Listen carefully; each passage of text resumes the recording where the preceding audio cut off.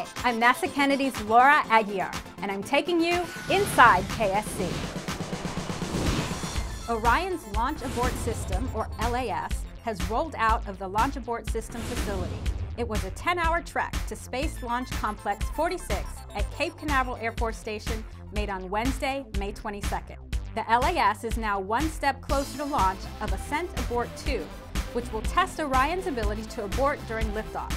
The uncrewed launch is currently scheduled for July 2nd. This critical check will ensure the Orion spacecraft will be the safest ever to carry astronauts. It will ultimately pave the way for the agency's Artemis II, which will be the first flight of Orion and the new Space Launch System rocket with astronauts aboard.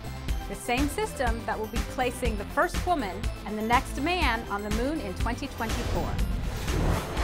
Members of the media are getting ahead of this summer's biggest anniversary story, participating in the Apollo Then and Now Media Day at Kennedy on May 23rd. In preparation for the 50th anniversary of man's landing on the moon, the press talked to experts about the historical significance of different areas on center.